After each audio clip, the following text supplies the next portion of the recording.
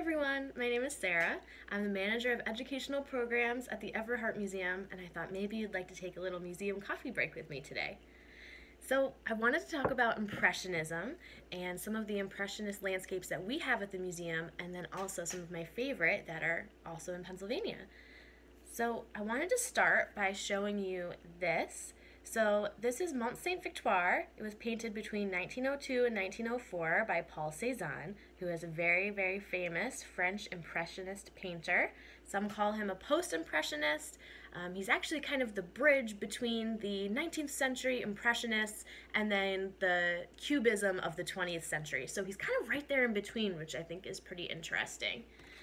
He was born in Provence. This is of Provence. This is later in his life. And as you can see, it shows kind of this beautiful, idyllic mountain scene and fields that he was looking at every day.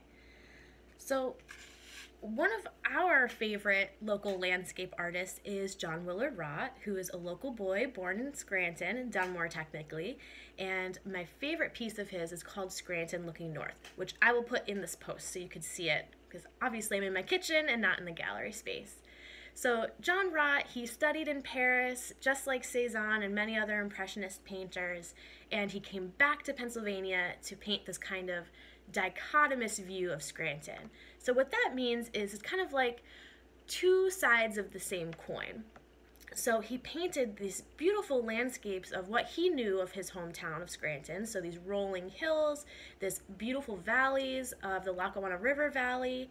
But then he also was painting cityscapes, which showed kind of the smoky, heavily industrialized site and a lot of pollution and just kind of a lot of like grim and gritty views of Scranton, which is really interesting because he paints like these beautiful idyllic scenes, but then also this industrial kind of slum.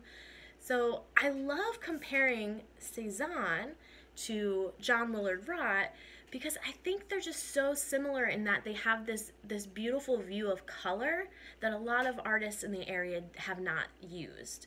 So again, we're gonna look at Cezanne, look down below at John Raught, and let me know what you think. Do you like this piece? Do you like Scranton Looking North? It's very large. It's one of my favorite pieces. So I'd love to know, what do you see? What do you like? Can you compare these two?